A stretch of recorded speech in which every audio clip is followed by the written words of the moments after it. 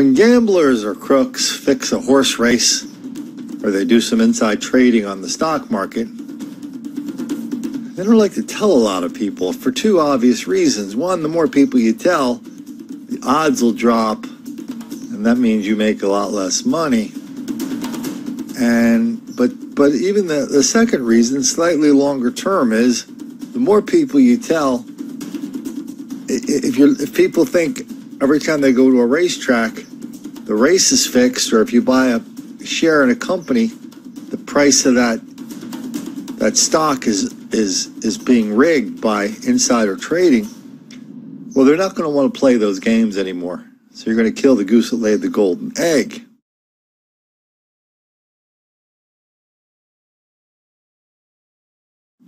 But I guess those rules don't apply to our buddies in the press and their liberal enablers and cohorts, because over the last month we've had two examples where the fix was in. Everybody's talking about the same thing at the same time as if they flicked the switch, but nobody seems to care that, everybody kind of notices it. I mean, the latest example is this immigration thing, right? I mean, if somebody flicked the switch, all of a sudden everybody from Laura Bush to Bill Clinton, lots of people in between, are talking about how this concentration camps at the border are the worst thing that anyone's ever seen in the history of the world, even though that's been happening for a long time here, especially under the Obama administration, and it happens in virtually every country in the world.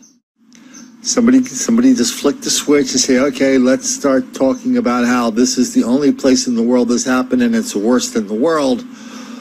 Two things that aren't true, but two things that you wouldn't know weren't true because so many people are pretending as if they are. But even before this immigration thing started, just a few weeks ago, there were stories, the same story, all over the country.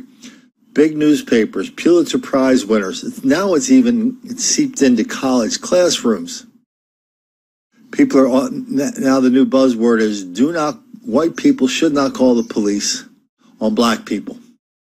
And here's where it breaks down a little bit for me, because I can't tell whether A, white people shouldn't call police on black people because black people are always innocent of all these crimes white people are saying they're committing, even though we've got them on video and audio and witnesses and 911 calls, lots and lots of patterns.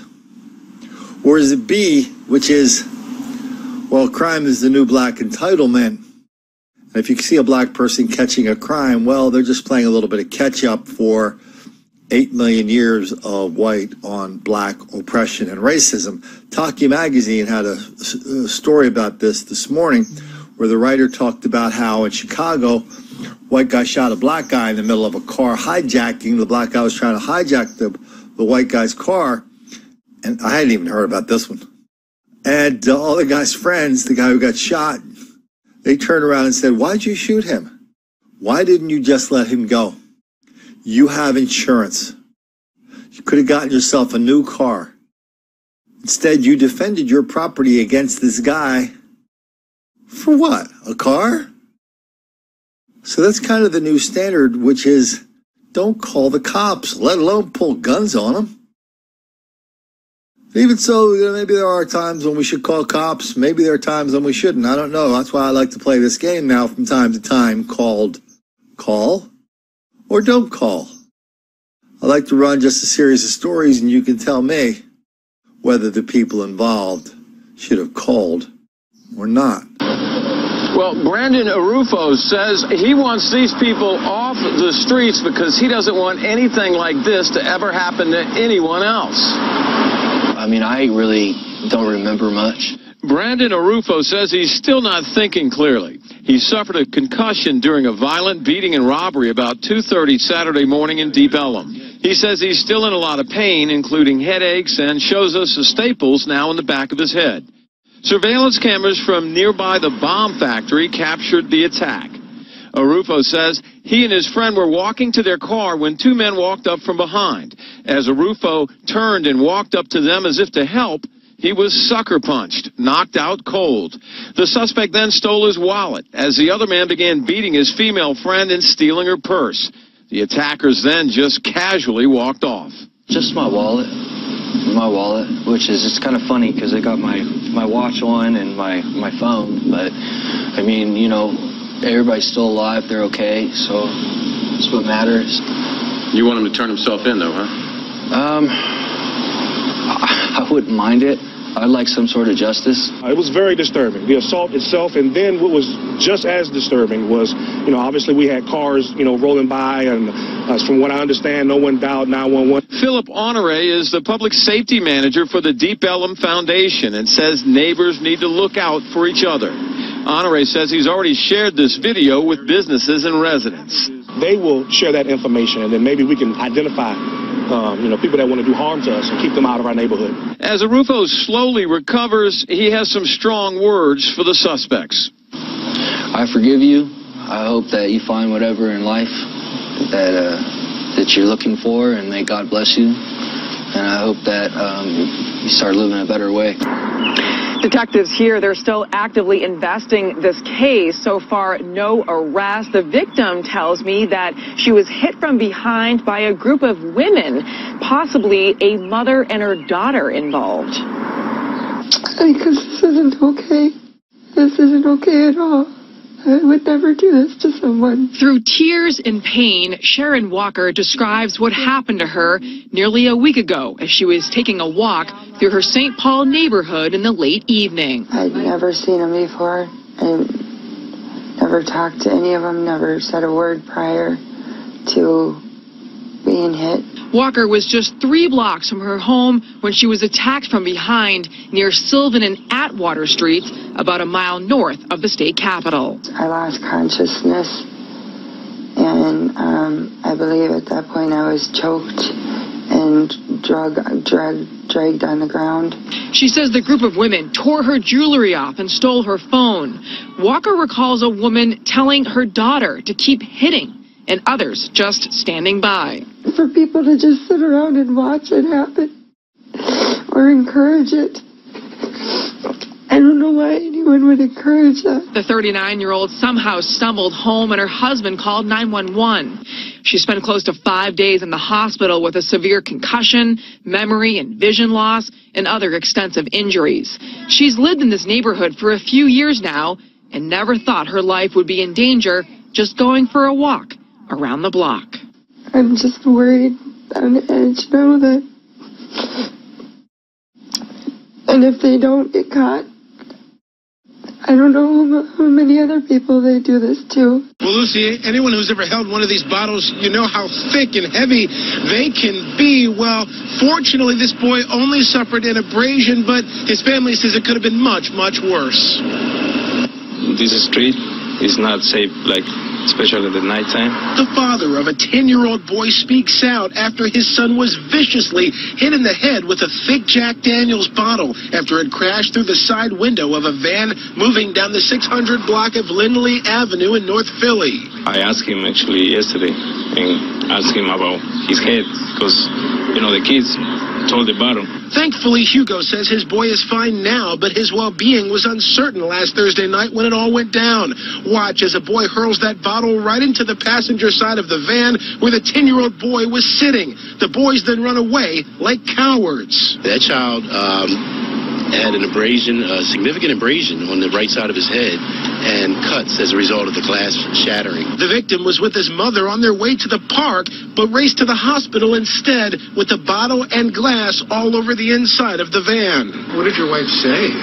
No, she was, very upset. She's crying and all that because my son get hurt. Here, let's get a better look at the boys police are looking for, thanks to a high-quality surveillance camera.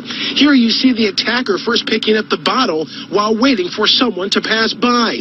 And get this, investigators say one of them threw something else at another car just before this incident took place. We believe that anybody that knows these individuals would be able to identify them, whether they're family members, friends, neighbors. Police believe the boys are from the neighborhood and the victim's dad wants their parents to step up. Especially if the parents saw all this gun, they don't say anything. Parents don't say anything? They don't say anything to the kids. And police say the suspect is between 14 and 16 years old. They say he had a picture of a rooster on his T-shirt. Although that crime spree ended here in this Fishers neighborhood, investigators tell me these suspects are linked to dozens of car break-ins in Madison County. A police officer on patrol in this normally quiet Fishers neighborhood says he spotted 5 teens dressed entirely in black casing cars near 106th and Hague Road. We're just happy that we were able to catch these 5 people and get them off the street before they actually did hurt someone. Police say those teens took off through the Berkeley Grove neighborhood around 5 a.m. on Saturday, but just a few minutes later, Fishers police arrested Akil Miles, Ertez Johnson, and 3 juveniles. Investigators tell me inside of the suspects' cars, officers found a gun, drugs, and stolen items that were taken during several car break-ins in both Hamilton County and Madison County. On Father's Day in the middle of the afternoon, one smiling backyard burglar spies the swimming pool. I actually had them notified on my phone, and I saw the whole thing happen live on my phone. Cameras record the entire kiddie pool caper. Really? That's all I could think of was just really. Brandon Turner at the zoo with his kids watches as not one, but a pair of predators pilfer his pool. You know what? These first 2 people, the first 2 crimes we saw there, one in Deep Ellum and one in where the woman got assaulted in St. Paul. One of the things these people don't know, they're so eager to forgive their attackers. They are so eager to forgive these groups of black people who beat them to the point of death. 2 things they don't know. One, nobody's interested in being forgiven. Nobody's asking for forgiveness.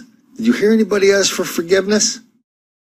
They laugh at this forgiveness. And the second thing they don't know is, say they catch the assailants. Here's the way it works.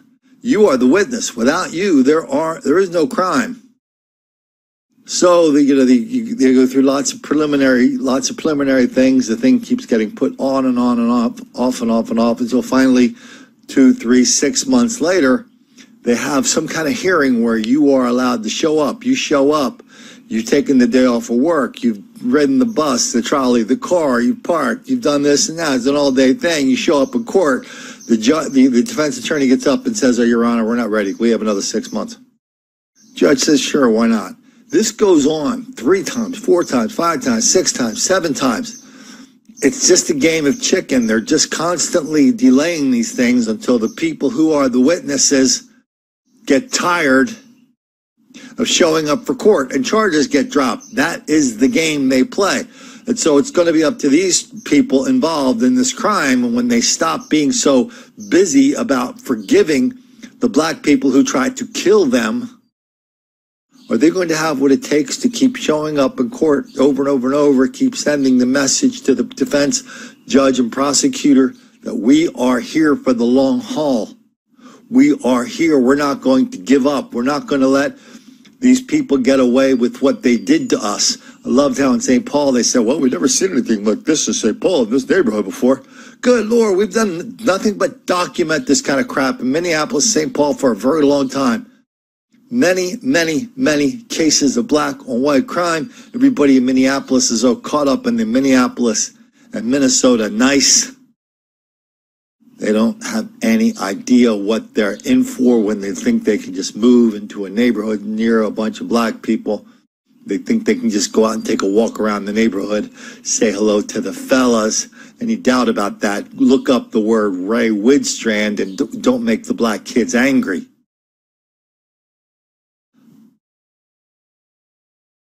In the meantime, it's probably good advice for yourself when you're out there and about trying to decide whether to call or not call.